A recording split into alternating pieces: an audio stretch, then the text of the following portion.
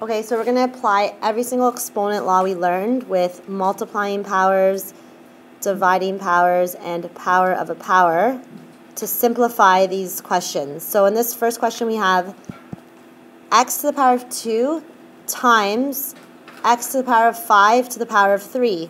Which part of this expression should I simplify first? The first part, which is x to the power. Because we have an exponent, we still need to follow BEDMAS. I have here x to the power of 2 times x to the power of 5 to the power of 3. That's an exponent.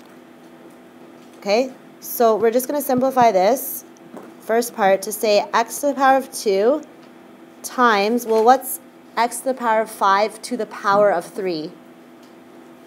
X to the power of 15. Okay, so now I've simplified this into two powers.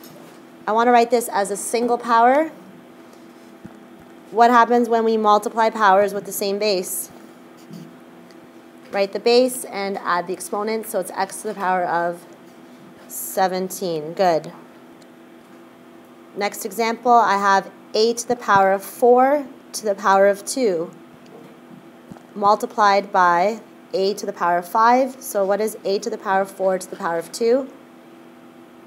Yep. Good. A to the power of 8. I'm simplifying my power of a power first, and then that's going to be multiplied by a to the power of 5. So again, multiplying powers with the same base. Write the base, and what do we do with the exponents? Add. 8 plus 5, 13. And this is a single power. Y to the power of 3 to the power of 3 can be simplified as... Do you want me to just simplify, or Yep. do you want me to do all the steps? Yeah, do all the steps. So Okay, y... so it would be y to the power of 9 Good. times y to the power of 8. Good. So I did the Power of a power and first. then 9 Good. is 80 plus 17, so it's y to the power of 7. Perfect. Now we know we have to add the exponents. 9 plus 8 is 17. Y to the power of 17. Good. What about D?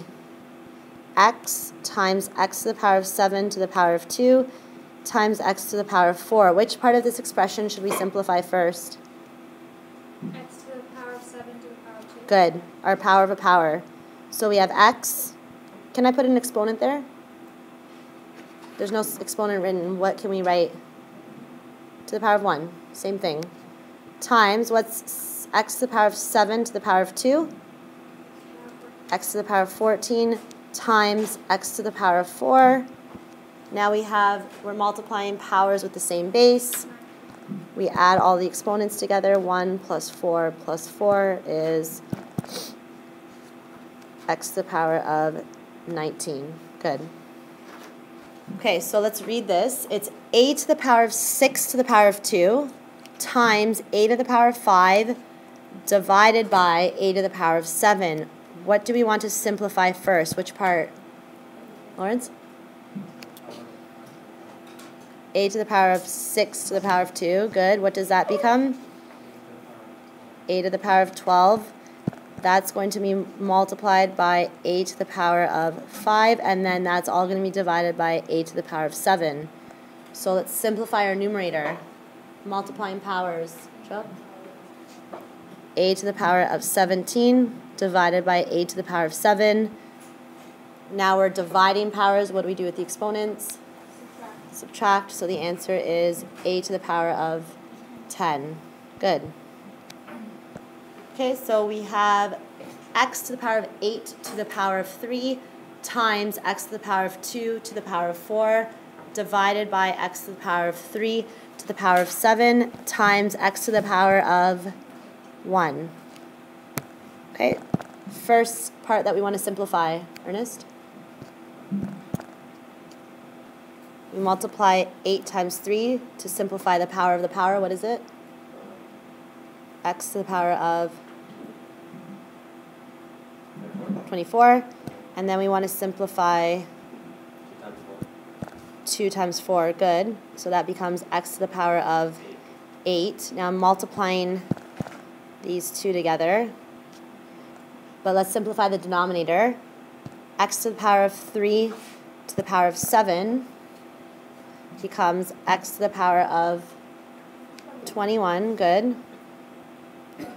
And that's being multiplied by just x to the power of 1.